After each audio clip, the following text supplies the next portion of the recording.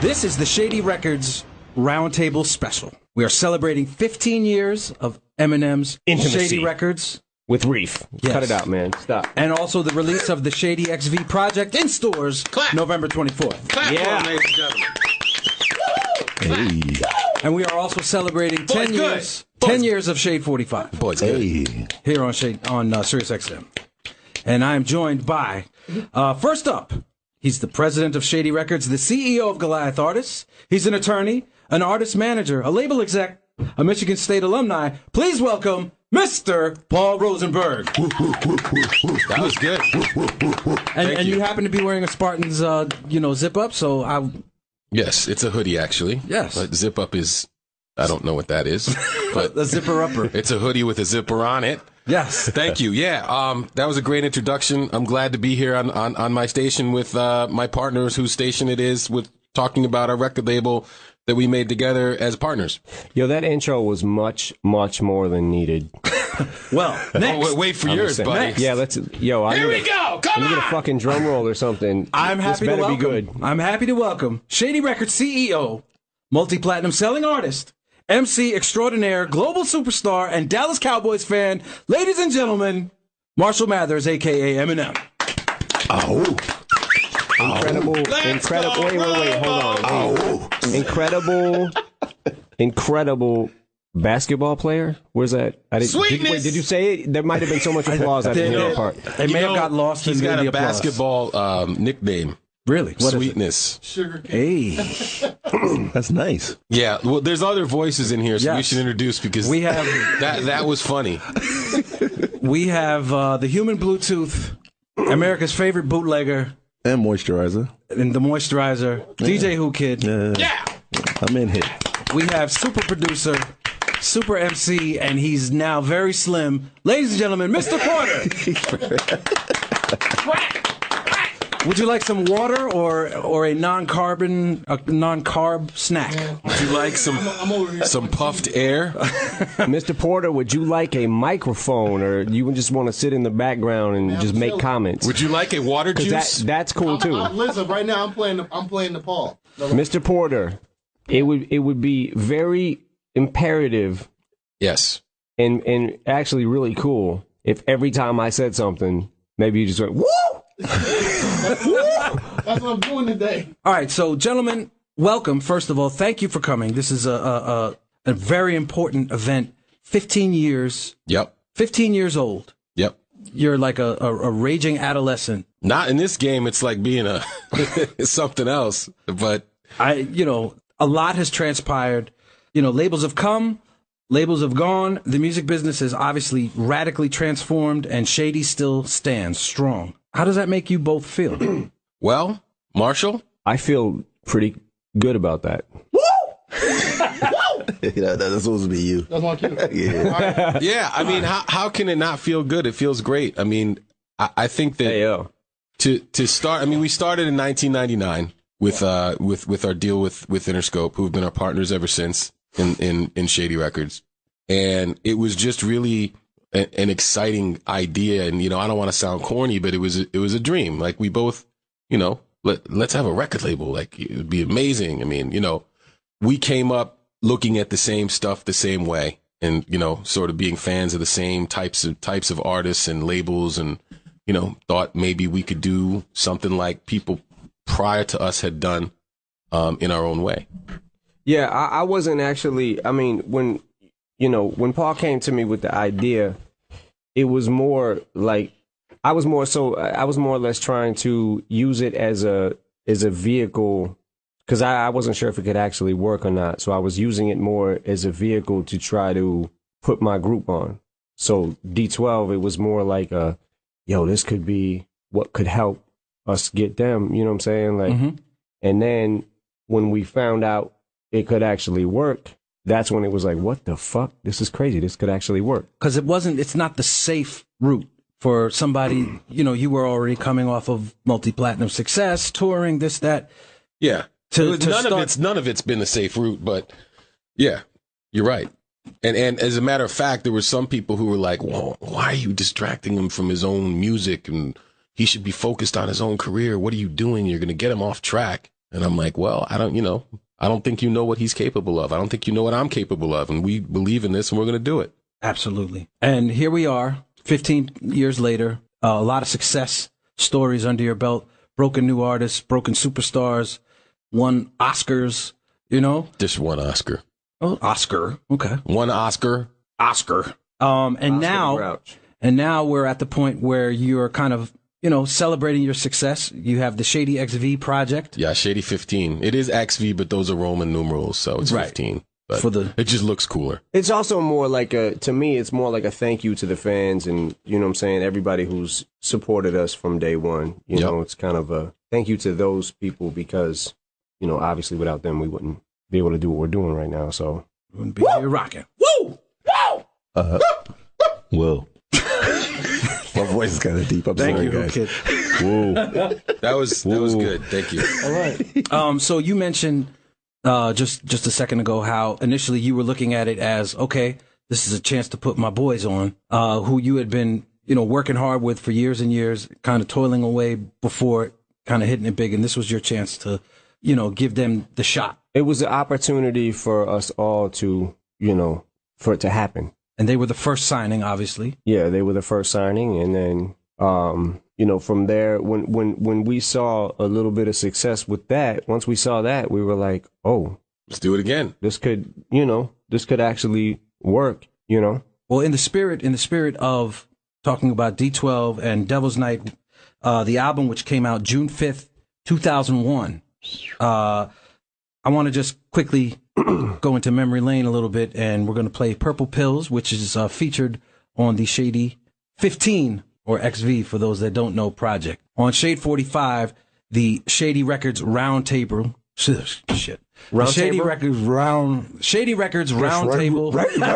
Taper. Is it taper? Shady Records Roundtable Hey. special here on Shade 45. Shady Records Sound Rabel. Roundtable Special, featuring Eminem and Paul Rosenberg. Yo, another motherfucking exclusive. Kiss the boy I like dick. Taste of his hairy fat dick. Why? Why? That's the remix. We're back. Don't do drugs, people. The Shady Records Roundtable Wow. special. You know, as we go through the show, we're going to kind of go into the vault a little bit. We've got some very Go into special some more of moments. that. Go into some more of that. Obscurity. Stuff that you've done for Moments Shade we'd 45. like to forget on Shade 45. You know, in celebrating 15 years of your label and 10 years of your radio station. So that I don't know if it's celebrating. It's more like mourning. but there's more. There's more. Don't you worry. He's still alive. Now, let's move forward just quickly to the next release on Shady Records, which was obviously huge for both of your careers. It was the 8 Mile Project and the soundtrack. Yep. And just very quickly, there's no pressure here, obviously, but you're acting for the first time on film. You're putting together the score and the soundtrack together. What was it like going through all that? Well, the acting part was easy because I'm acting like I like you right now. So, Okay, that's good. The natural. yeah. No. It was. You say no pressure. Now there's no pressure. No, but at But at that time, if we fucked that project up and that soundtrack up and that film up, it would not have been good, and it would have been a bad thing. So we again, we're taking risk, right, by exposing Marshall at that point of his career to something that, you know, had the potential to not work. But And really, the film has been on a lot on cable recently, and you know, as a hip hop fan, certainly I, and I'm sure everybody in this room appreciates the use of not just the soundtrack and the original music, but the songs that were included. Just the way the film opens with Shook Ones, like like no other movie in the fucking universe has done it like that. You know, we picked the songs. We worked really hard to push them through.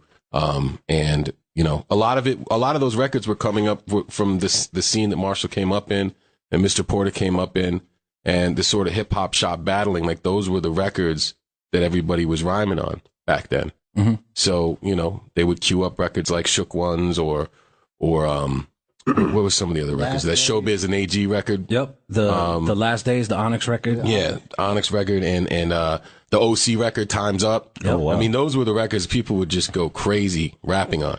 So we wanted to recreate that feeling. And, obviously stuff that Marshall liked too.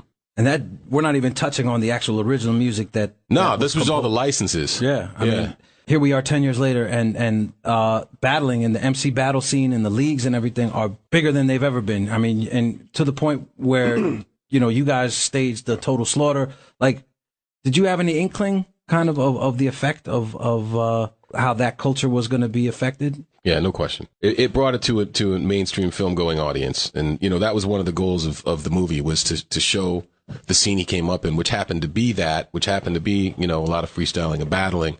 So we wanted to show that to everybody. So I think if anything, it just maybe helped it thrive more because it brought more attention to it. I don't think anybody, like mainstream America kind of saw battling and was like, oh shit, we got to get on this. And then you see all these fucking garbage battles and it just, you know what I'm saying? Mm-hmm. Fucking shit's in a Mountain Dew commercial or some shit. You know what I'm saying? Right. Like I don't think it did that in that regard. I think that it just helped propel the battling scene to make it even bigger and draw more attention to it. If it helped do that, I'm super proud of that because, that's what I came up in and now it just feels like it's thriving more than ever. So and you're a very avid fan of the whole scene, so absolutely. That movie showed a lot of what it looked like from our eyes too. Like when I looked at that, that's what it looked like. For me, like it was definitely nostalgic anyway. Like you can talk about like how they would battle on corners in New York and we would hear those stories. Mm-hmm. That was our story. That was like the way that movie was, like that was just the Detroit side of it. I'm pretty sure there was other people that had their sides of it. So, but that brought a whole different feel to it too. Like it wasn't like saying like, oh, it popped off because of that movie, but it was definitely I think it was a monumental thing just for when we came up as kids. So I was, thank you. It was a good building block, I'm giving I that think, a guy for that. There's many pieces to that though. Like we didn't just do something that was like, right. Oh my God, we discovered something or some shit. It just had never been documented and the drama of it had never been portrayed in such a way. Yeah, because that shit is serious. Mm-hmm. To lose a battle is like you're losing your life. You're you know what I'm saying? Like it's like, I mean, this is how we're going to make it and do something with our lives. And if you lose that, there's that threat of that actually felt like it just got taken away from me because you beat me in this battle. And now everyone knows that. And now no one's going to talk about me anymore. No one cares about me. Nobody gives a fuck. I'm going to go eat some worms.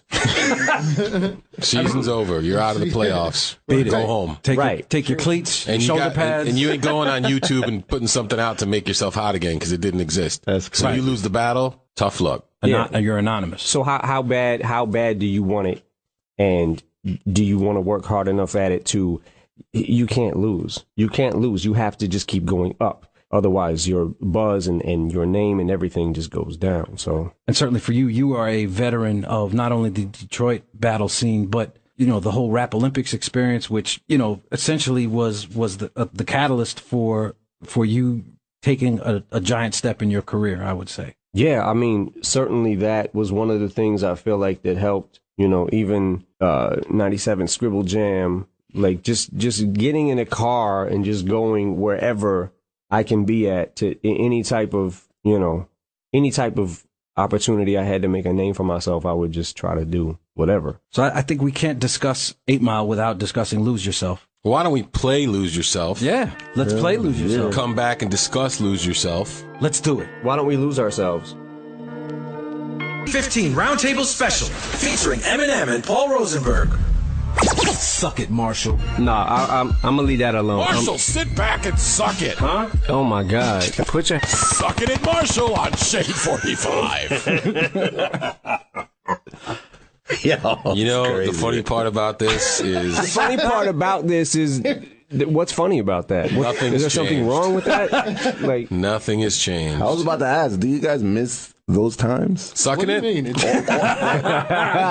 Well, that too, maybe, but Miss what times? This shit, that's an It ongoing happened 2 joke. It's a seconds. running joke. It happens every you fucking kidding me? day. Right, it hasn't No, went away, I'm not so what are you kidding talking about? It's no Miss what? expiration date, bro. It's not Right. milk. There's nothing. This is nothing new. It's an real right here, bro. ongoing Unreal. joke that will 60 years old, never 80 go years away. old. Suck it. Hey, suck it.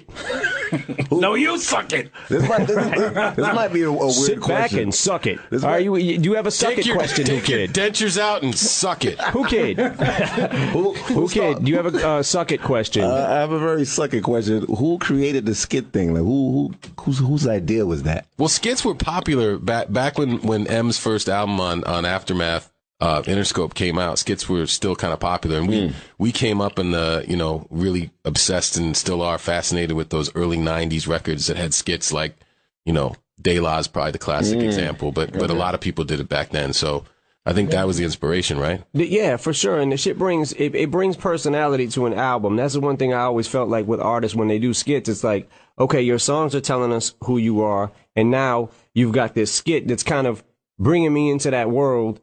I want to be in that world. I want to know what if like De La Soul, whoever had a skit on their album, it made you feel like you knew them more, just because this is how they are, this is how they joke around and shit. This is how when they fuck around, this is what they do, and they got a similar sense of humor. Yeah. With me and my friends or whatever, like. Yeah. And it was always, and it was cool. Interludes were cool because it would break shit up. It would break up, the songs and it would add this entertainment value that was, I don't know. In character. It gave the record more character. Yeah, for sure.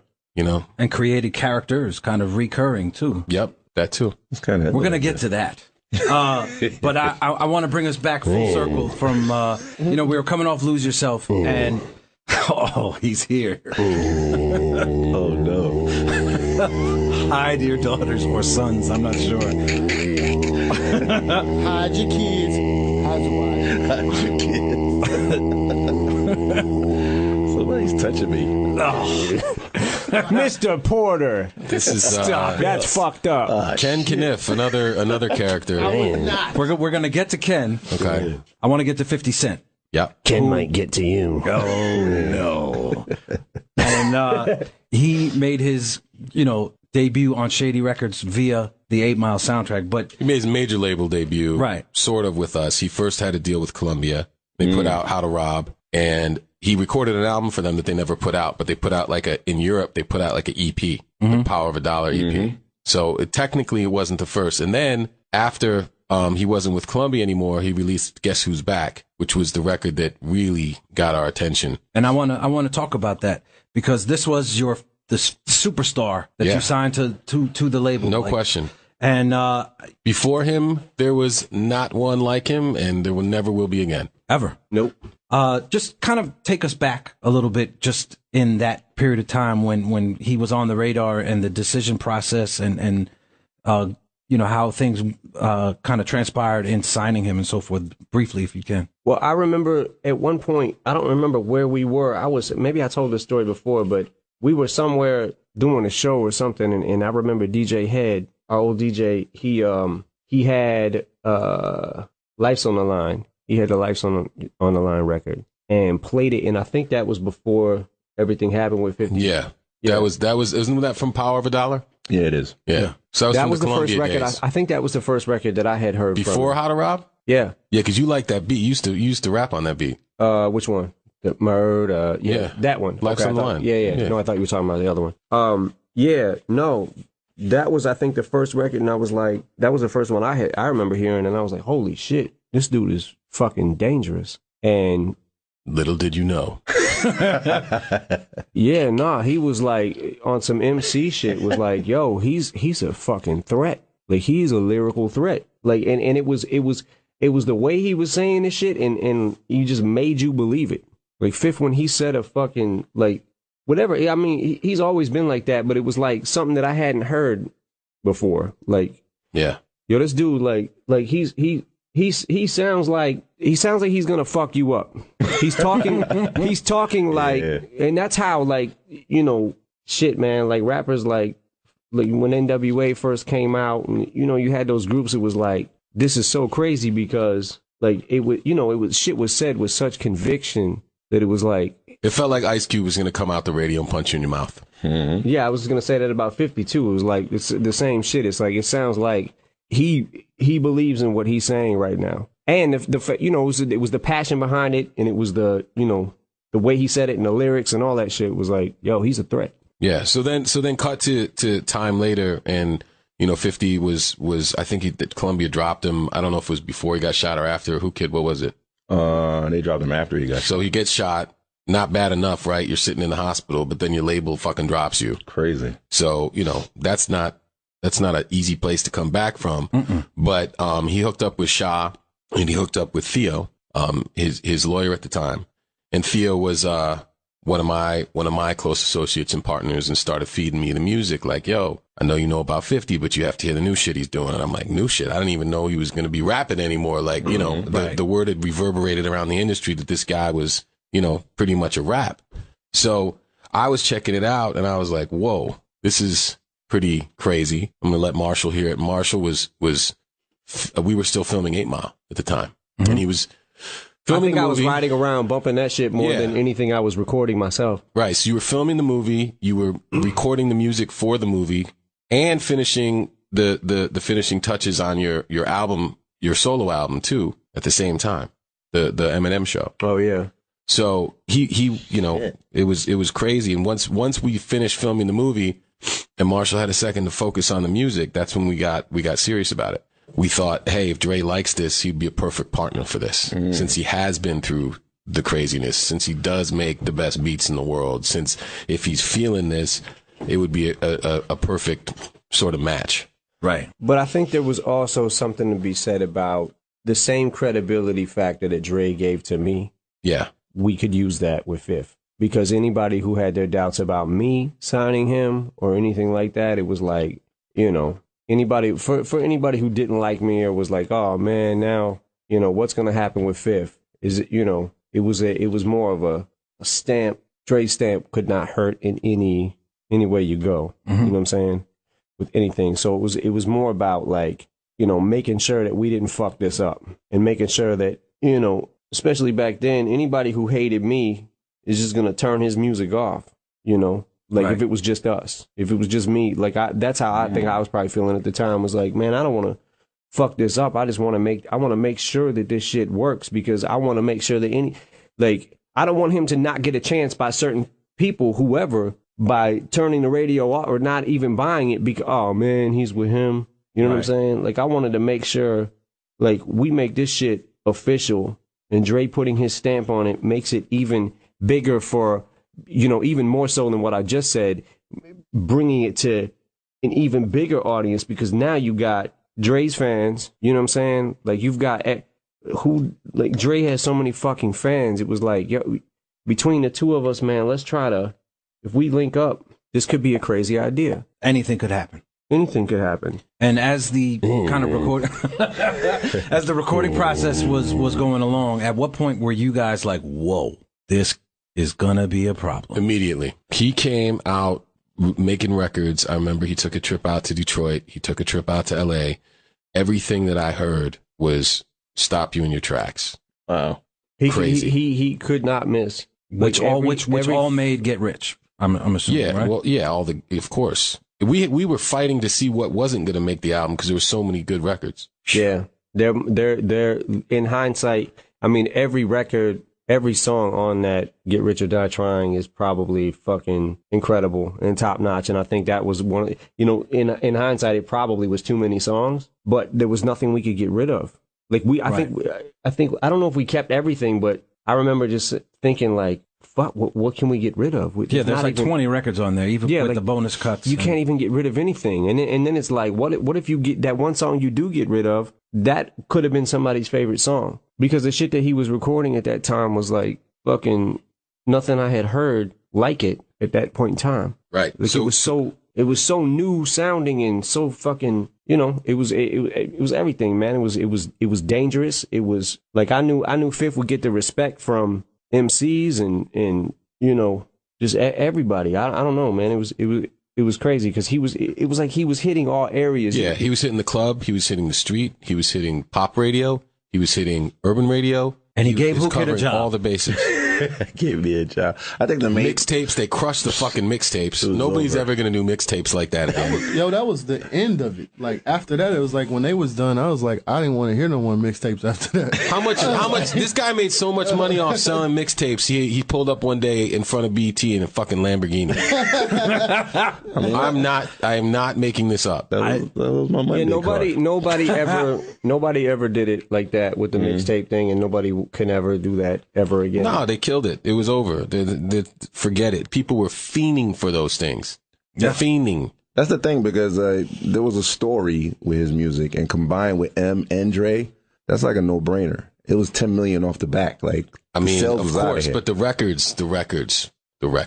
That's why you were bringing it up. You couldn't even take a record out because if you take a record out, you you're can messing up have the story. all of those elements, but unless you have the right records and they got the fucking energy and excitement and danger that 50s records had, man, I felt like all we need to do is get people to listen just once. And that's it. Listen once. Well, they listened. Just give us your attention for 2 seconds. Turn this record on, and you will not be able to turn it off. Well, speaking of records that you can't turn off, from the Shady 15 album or project coming out November 24th. November 24th. Let's go into 50 Cent in the Club, produced by Dr. Dre. This is the Shady 15 Roundtable Special featuring Eminem and Paul Rosenberg. Obi Trice. Let's talk about Obi, what he meant to the label. Detroit born and bred, and had sold a couple million albums, and really was like a very important component of the label. Talk about that in the context of the history. Yeah, so Obi was another chance to sign another artist from Detroit, which we always are excited about if there's somebody coming out of Detroit that we think would fit what we're doing.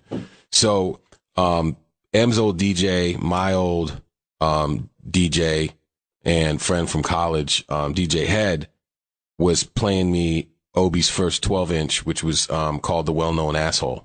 And they put it out independently on vinyl themselves on their label. And I thought he was crazy. I thought he was a perfect fit for us. And at the same time, Bizarre from D12 was a big fan of Obi's too, and brought it to Marshall like, yo, you got to check this kid out, Obi. And, his name was crazy and just stuck with you the first time you heard it. And so we were like, we got to find this kid and, sit down with him and see what he wants to do. Yo, I think Obi rapped from me. Yeah, I think Bizarre may have brought him by to rap for him. Yeah, I think he brought him by the studio to rap from me, and just hearing him rap a cappella was like, oh shit. And it was something about content, skill, and there was something about Obi's delivery that was his voice. Yeah, was so strong. It was like, it would fucking cut you. So it was like it was a combination of that, and then Obi being he was a new cat, but didn't sound like a new cat. Mm-hmm. It was too seasoned. Yeah, super seasoned and confident, likable. Kind of a storyteller too. Great storyteller, kind of a character. It was like whenever he come around, it's like Obi. It was like he was just fun to be around. And just a good dude. And it was like it was fun to work with him because it was like it was just so he was quick in the studio. Like he didn't fuck around. He meant business. It was was just and a character, just funny and up for whatever. Just happy to be down and have the opportunity, and we loved working with him. And that first album is incredible. You go back and listen to Cheers now. Oh man. Yeah, the beats. That beats album, I don't care what anybody says. That was one of the best albums we ever put out, and still stands up. Well, let's go to one of my personal favorites off that album, which is also one of the songs on Shady 15, The Setup, featuring Nate Dogg. Like, it was just ridiculous. The Dre beat, just everything, just that's a classic Dre beat in my book. Absolutely, yeah. Dre had a couple classics on that album for real. Let's get into it. The Shady Records Roundtable. R.I.P. Nate Dogg.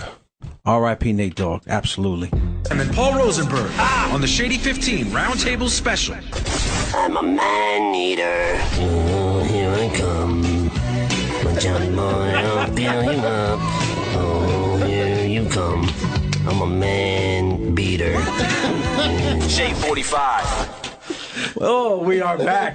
Ken Kniff, man, he's crazy. Shouts to Ken. Shout to Ken Kniff, man. Where did he go? He left. Went to the men's bathroom. Welcome back to the Shady Records Roundtable Special, celebrating 15 years of Shady Records and the release of Shady XV, Shady 15 on November 24th, and also celebrating 10 years of Shade 45. Now, I want to just fast forward real quick to around 2004, where everything is popping. And once again, you're making platinum albums for yourself. The artists, everything is going incredibly, and you guys do kind of like the unthinkable again, stepping out into a business venture that I don't think really had been done before, which is a radio station branded to you. We have a radio station? Yeah. Hell yeah. Where's it at? We got a radio station. Where's it at? High five. Yeah. Where is it? Let's see it. That's right. Come on, prove it. Yeah, I mean, look, it's kind of like the record company thing, but it's sort of, it's a little different because it wasn't what we had set out to do necessarily. Not saying that, we don't love it and want to continue for as long as we can, but the opportunity came. The opportunity came to us. Ken, he's back. So I think some of the people who are still executives here had a good relationship with Jimmy Iovine, former CEO. It sounds weird saying former CEO of Interscope. And they came to Jimmy and them were talking, and Jimmy said, we want to do, an Interscope record label. We don't have the restrictions that commercial radio has because people are paying, so we can play our own records. Let's do Interscope radio. And they were like, look, we don't know that the brand is what people want as much as the music, but you do have an artist on your label that we think has the brand and the music, and we'd love to do a channel with Eminem. So they came to me, and I was like, huh? You want to do a radio, like our own radio station? And it was just Sirius at the time. They hadn't joined up with XM yet, so there was competition. And I think that, there was other artists doing other stuff over on XM, and they were like, no, we're serious. Exactly. Yes. It was so right there, man. Sometimes you just got to go for it. It's all about timing, man. Yeah. I was waiting for the break in the conversation. I was going to say it like right when you said it, and then I didn't want to interrupt and be rude. So I went to my partner, Marshall, and I said, hey, they want to give us a radio station. And he said, you serious? And here we are. I think what you've done with this and most of the ventures that you guys do, you're never lending your likeness or your name or whatever. If you're involved with it, you're committed. You're involved. Yeah, but we don't get involved in that much stuff for that reason, because when we do, we go full in and give it everything we have. So you can't do that with everything, and everything doesn't make sense to do that with. So this was an opportunity to do that and, create a further platform, not just for our artists, but the goal was, okay, yeah, you're going to hear more Eminem music on Shade 45. Of course, it's his radio station. You're going to hear more Shady artists on Shade 45 because it's our radio station. But it was an excuse to just play our shit all day. No, it really, beyond that. It went beyond that because we talked about this. Let's get the brass taxes. We did? We said we get to have a radio station. Like, we got to play all the stuff that we always want to hear that other people don't play. Yep. So that was the other goal. So there's sort of three aspects of it. There's the Eminem music, there's the Shady stuff, and then there's what would a radio station sound like if we could create... If we got a hold of it. Yeah, in our own image and hear what we want to hear that wasn't on the radio at that time. And we've stuck to that. Quite successfully, I might add. I want to take you as a treat, both to you and to the listeners. I have a little, we went into the archives and we've dug up a whole bunch of stuff. And what I'm going to play you very quickly here is... I don't like it. I don't like it, and I don't like where this is going. It's a freestyle, a portion of a freestyle from your first appearance here on Shade 45 with Proof, rest in peace, and Green Lantern. And make the worst verse at verse when I dis. Shady XV. I want to move up, kind of into the more present Shady records with Yellow Wolf, and I'm gonna play Yellow Wolf, Let's Roll, featuring Kid Rock, and we will be back on the Shady Records Roundtable Special. Shady 15 Roundtable Special, featuring Eminem and Paul Rosenberg. Hey yo, this is Slim Shady. Shade 45 is my radio station. Shade 45 is the way to go. Shade 45 is our radio station. Shade 45 cause I said so. Man, when do you record all The of this greatest shit It's is something not I've never remembering. heard. The greatest shit is not remembering. That one wasn't that old. No, but I'm That one saying, like, I'm listening to the radio sometimes. I'll listen to Shade 45. When That's I'm in the the car, first I'm like, one- when did you do all this shit? That's the first one I remember. It's like- That's the first one I remember. And we were just listening to Yellow Wolf, Let's Roll featuring Kid Rock. Yes. And let's talk about Yellow Wolf. And, you know, he represents the new wave of artists on Shady Records. And kind of, you know, both of your guys' thought process on what made you feel like this guy fits for us. So I can't remember exactly how we had heard that Wolf was available and looking for a new situation, but I think the first thing that we saw and heard was from his newer stuff was Pop the Trunk, and he had released it independently and put a video out, and that really caught our attention. And I started talking to Marshall about it, and one of Marshall's friends actually, I think, was talking to him about Yellow Wolf at the same time. So we were both, you know, finding our own path towards, you know, being interested in seeing if this would be a good fit for us. Yeah, I think the first record was Pop the Trunk that I heard. And I don't know, I feel like Yellow Wolf there's nobody like him. There was nobody like him when I first heard him, and there's still not anybody like him. Like, he's kind of got his own lane, it feels like. And yeah, I mean, look, we've found ourselves as a label to really primarily focus on the sort of really technical aspects of rappers, because I think that's what Marshall does and is a fan of, and that's what I've always been a fan of too. So we focus first and foremost on, you know, artists that can really, really rap, and we thought we saw that in Yellow Wolf for sure. And then his whole story is, you know, extremely interesting, and we thought would have a lot of appeal.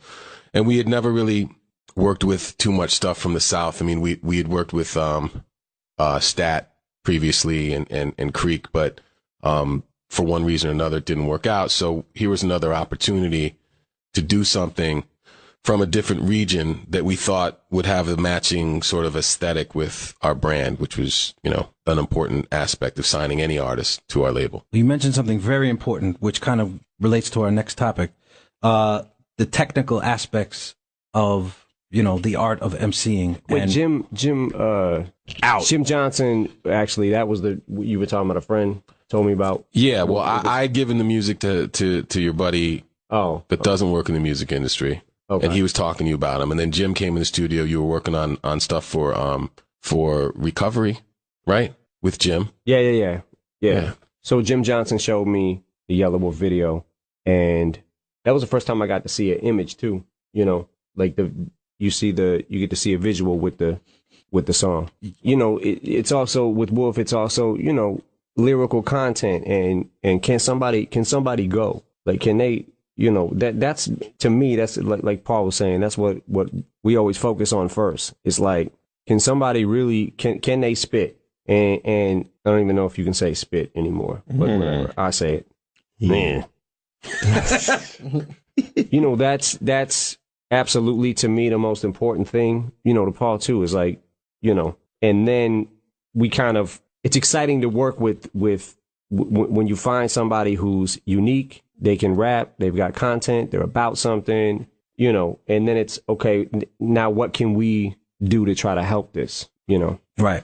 Now, you mentioned, you know, MCs that really can rap, the technical aspects of the, you know, the art. And I think you can't go any further without mentioning Slaughterhouse, for guys that can really rap and that are indicative of the art of MCing. And, you know, they are featured on the Shady 15 project. Yeah. From the song Hammer Dance from the Welcome to Our House on Shady Records.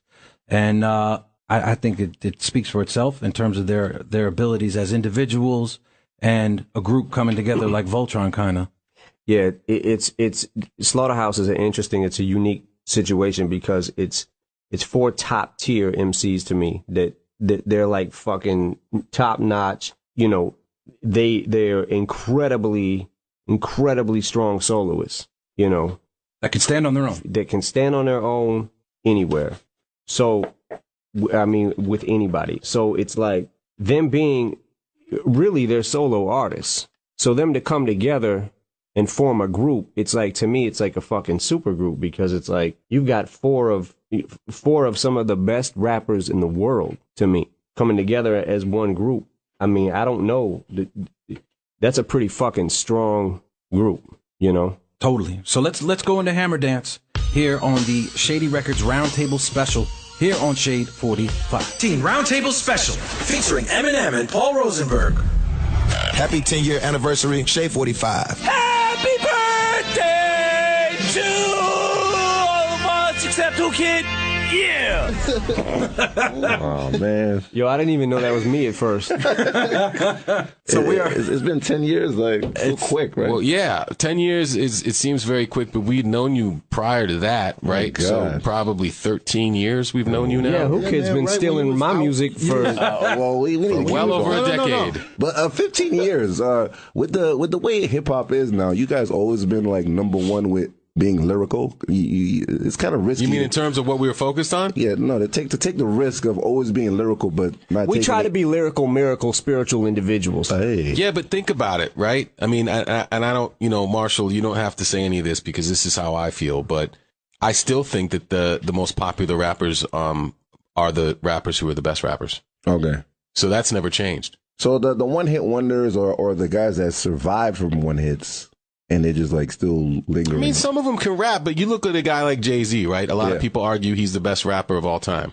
You look at a guy like Eminem. Some people argue he's the best rapper of all time. You got guys like Drake. You got guys like Kendrick. You got guys like Lil Wayne. All those dudes can rap really fucking well. So I think our focus was always on point. Enough said. Absolutely. It's hard to get into your label, huh? There's a lot of whack rappers out there. Well, you know what it is? It's not that it's hard to get into our label. We've always wanted to be boutique. We never wanted to be a big label. Yeah. And it more so to the point of it is both Marshall and myself are so hands-on with our projects that we don't have time to do that many of them. So the cycle usually works like this. M will do one of his records, and then he'll take a couple of years and work on stuff on the label and go back to one of his own records.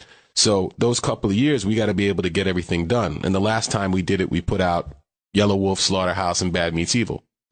So this time we're putting out the Shady 15 project. We got the Yellow Wolf album coming out early next year, followed by a Slaughterhouse album. So the cycle's there, but we don't want to take on more than we can really, put our fingerprints on and make the best we think we can do. Well, Yeah, because Paul already makes my life miserable enough. So then it's like, if we sign something else after we haven't done what we need to do with the other two groups that we have right now. There's backup, and then stuff might not come out, and then nobody's happy. because in my side, I've always looked into you guys as a fan, but then I've learned the business aspect of understanding the value of like holding it in and keeping because, a good friend of yours, Kendrick Lamar, kind of he said he's not coming out until his shit is official. Right. So he said he learned by We all learned that from Dre, though, to be honest with you. Oh, okay. Because Dre, more so than anybody, time doesn't exist for Dr. Dre. And when I say that, I mean, you got to put your album out, from the fourth quarter so you can get Christmas sales. He doesn't care. You got to put your album out this time because such and such is going to happen and the world's going to catch fire. He doesn't care about anything except making sure the music's right. Okay. So we learned that from him. Nothing else matters because you put the shit out because of some external pressure and it's not ready. You ain't going to have another shot to put it out. So you got to make sure everything's right. That's the most important thing. What we've learned to do, though, is we've learned to say, okay, we need to give ourselves a lot of time because we know how long it's going to take. So one of the things we really pride ourselves on is we don't really move our release dates much. We have in the past, but not much. Like when we say something's coming out, it's coming out. We do whatever the hell we need to do to get that record out. You've ever got stressed by him, like he wants to come out, but you're telling me? No, never. You're telling him, no, I don't never. No. Well, speaking of, he's telling the truth. Speaking of the material and release dates and so forth, November 24th is Shady 15 in stores, and it features new music, obviously from Eminem. And I don't think we should go any further without getting into some what of else that. is there, though? There's Eminem records, there's Eminem, Bad Meets there's Evil, Slaughterhouse, there's Slaughterhouse, Bad there's Meets Evil. D12. The first D12 song in a very long time. How many years has it been, Denon? Wow. Shit. 7? 7 years. First D12 song in 7 years. And it's a banger. Damn. And, you know, Slaughterhouse and Yellow Wolf. And, you know, we got a record with Skylar, who's an unofficial sort of Shady family member. You Like a know, little sister. yeah. So we got everybody on the album is closely affiliated or from Detroit. So, Oh yeah, we're gonna get to that. So let's get into Guts Over Fear. Let's Featuring- equalize it. see ya. Roundtable Special featuring Eminem and Paul Rosenberg. This is Ken. Touch my body. Touch my body. Touch my body. Touch my body. Little boy, little boy, little boy. Little boy, little boy, little boy. That's my crazy. You listening to Shade 45, you understand me? That was an actual promo on our radio station. Yes, it was. Oh, I like that. what the? Yo, you know what's funny? Yo, when like how many years ago was that? Like 5 years, 6 years ago? That? When I did, I know Oh. I don't know when that was. That's but about 9 years there ago. was a bunch of them though Yeah, that I did. Where are those at? we got all of it. We got all of it. I wanted to kind of, you know, this is a little trip through memory lane of What is it? Memory lane. Memory lane. mentally lane. As we move on, we are celebrating 15 years of Shady Records and the release of the Shady 15 project in stores November 24th, as well as 10 years of Shade 45. And the release. I am here with Marshall and Paul, Yes. two swell guys. And, Yo, I want to clarify something. yes. It's a double disc if we're talking about the physical Yo, CD. verify and clarify. Speak on it. Speak on it. Okay, it's what I was doing. Oh, okay. So Yo, I it's was trying to give you an official. Thank like, you. Yeah, know no, what I'm saying? that's good. Thanks. So it's a double disc.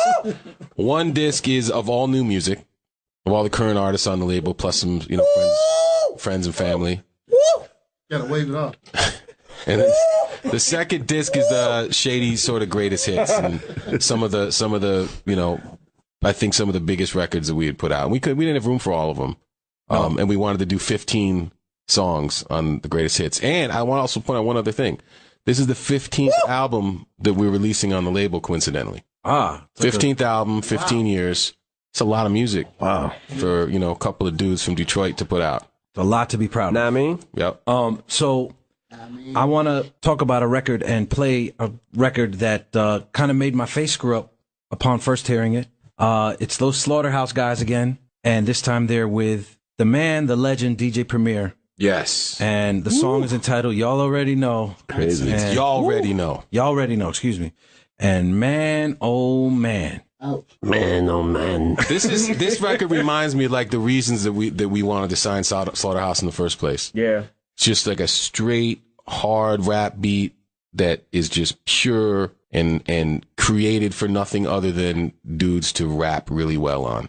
And it just feels good to listen to, and we love it. Well, without further ado, y'all already know. Woo! Slaughterhouse. Yeah. Shady 15 Roundtable Special. Hey, yo, it's the new Rocky theme. His palms are sweaty, knees weak, arms are heavy. The vomit on his sweater already. Rising up, back on the street. Yeah. Took my time, took my chances. It's the eye of the tiger in the music, the moment you own it. Shade 45, bitch. Woo! Yeah. Welcome back to the Shady Records Roundtable Special. What do you think of that one? I don't know, where was I when all this was happening? What the fuck? We have our ways. I don't remember that particularly, but I'm funny. You are. At least, hold on. At least I was funny. I think you still have a lot left. Thanks, man. Yeah. Thanks, dog. Here on the Shady Records Roundtable Special, I'm here with Marshall and Paul. We are talking all things Shady, 15 years in the game. Let's listen to another new one, though. Yeah. Okay, this song is called Twisted. It is myself, Skylar Grey, and Yellow Wolf. Yeller! Who produced it? I did. All right. Woo! Myself did. Myself. Hi, did. myself. I heard he's really dope. He's good. He's great on the beats. Here it is, Know what I mean? Twisted. Only on Shade 45. Paul Rosenberg. This is Slim Shady. Shade 45, Shade 45, This is my station. This is my station. Shade 45, Shade 45. I love satellite radio. I love satellite radio. I like that. Turn your radio up. Hey, That was for the clubs. EDM right there. Yeah. Yeah, It's yo, perfect for what you're playing these days. Yeah. that is the full version. The full version is actually on the greatest hits on Shady 15. Yeah. And we're back.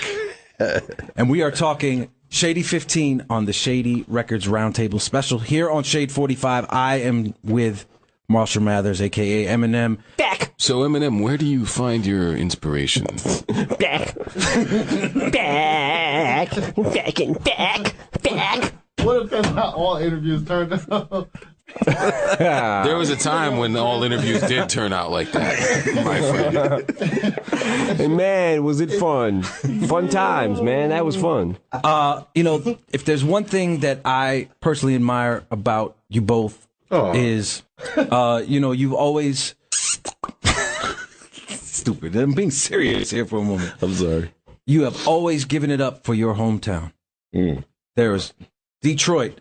It's right there, tattooed on the shoulder. Like, there is no doubt where you're from, what it's all about, the pride in, you know, your hometown and your upbringings. Absolutely, man. And it brings us to the last song here that we're going to talk about, which is it's quite a lineup here on the Shady 15 project. It's new material, and just there's a great story behind it in terms of the making of the record, but I just want to read the lineup real quick. The song is entitled Detroit versus Everybody, featuring Eminem, Royce the 5'9", Big Sean, Damn. Danny Brown, Damn. and a newcomer, Dej Loaf. Damn. Dej Loaf, and let's not forget Trick Trick. And Trick Trick, of course. Better not. And produced by Shade 45's own Static Selector. Yep. And myself. And Marshall. Yep. Yeah. You know, let's talk about this real quick. Let's talk about it, man. Let's talk about it. So what had happened was Royce and I were talking about the idea of making this record with Yo, verify and clarify. Yeah. Royce and I were talking about the idea of making this record. Of course, it was inspired by the brand that Tommy Walker and his team started in Detroit called Detroit versus Everybody. We've been doing collaborations with them for the past couple of years with Shady, doing the Shady versus Everybody stuff. And they're really good guys, and the brand has grown. And we just had this idea to possibly make this Detroit versus Everybody record. So obviously we wanted to present the idea to Marshall, but before we did, I think we wanted to find a track. So, you know, one day I was listening to our station, and this happens a lot, actually. It's really strange. I'll hear stuff on our station that I didn't know about, and, you know, something will come out of it. So in this case, it was during Static Selector's show, and he was playing the sample that we ended up using for the song. And I heard the original, and he was playing it because it said static in it, the word static. And so he was playing it as part of his show. And so I hit him. I was like, yo, did you ever make a beat out of that sample? Like, if you didn't, you should, and you should send it to me. And he was like, I got one that I've been working on. I'm gonna send it to you.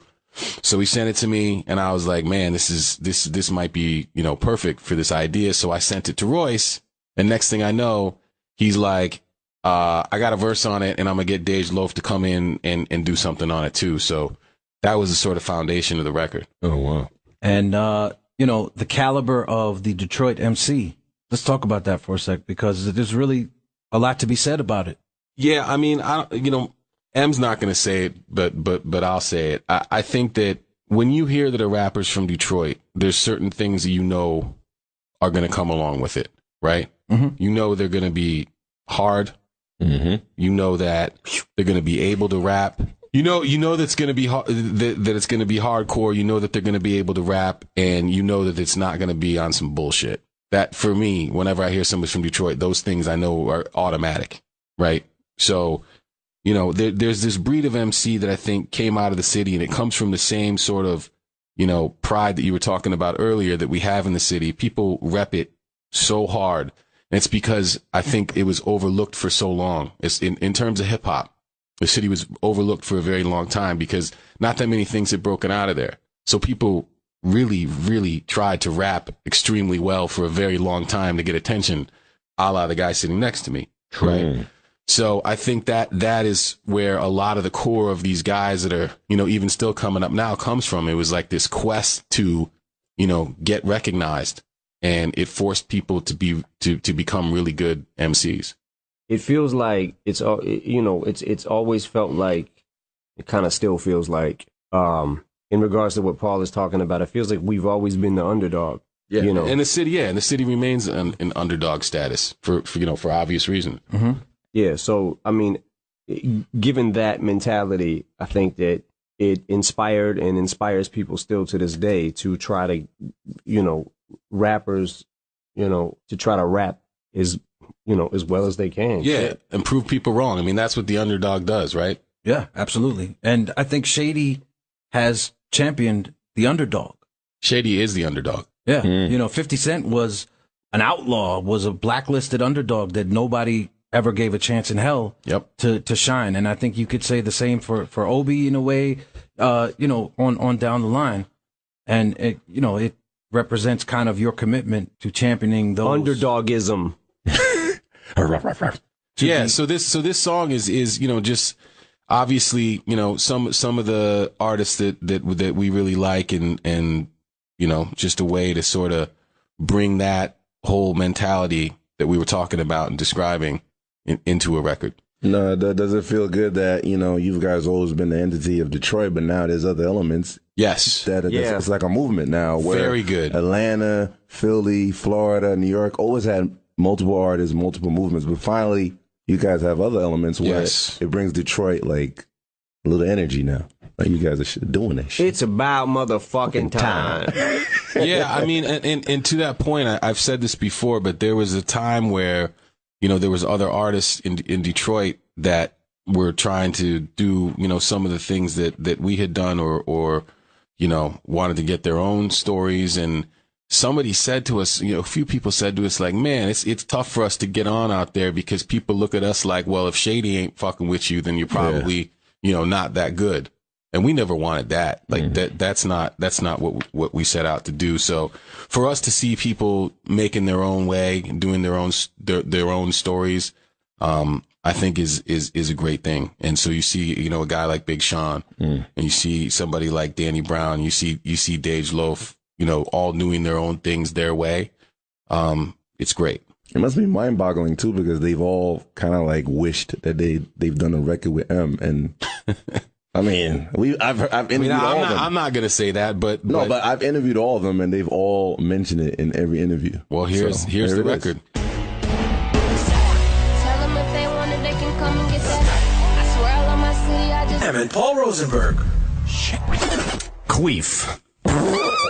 On Shade 45. Now that might be my favorite one. That was a good one. That was, thank God for satellite radio, man.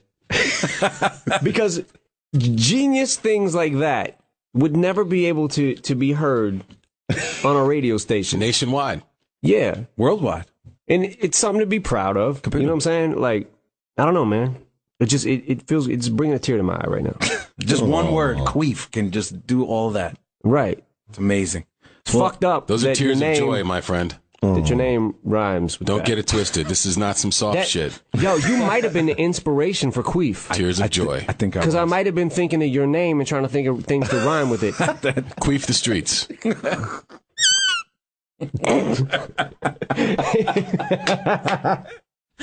And that, my friends. What's the first thing that comes to mind when you think of Reef?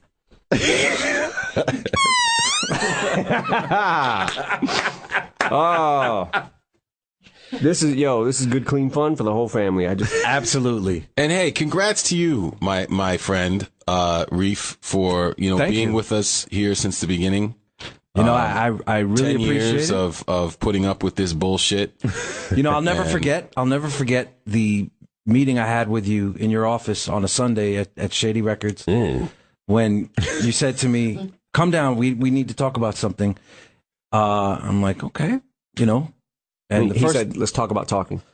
No, the first thing you said was, we have a radio station. I'm like, what? What are you talking about? Yeah. And boy, was I right. Oh, yeah. 10 years later. We are here. We're here. Yeah, and I just want to apologize to everyone out there for this. For the 10 years of radio? for all of it.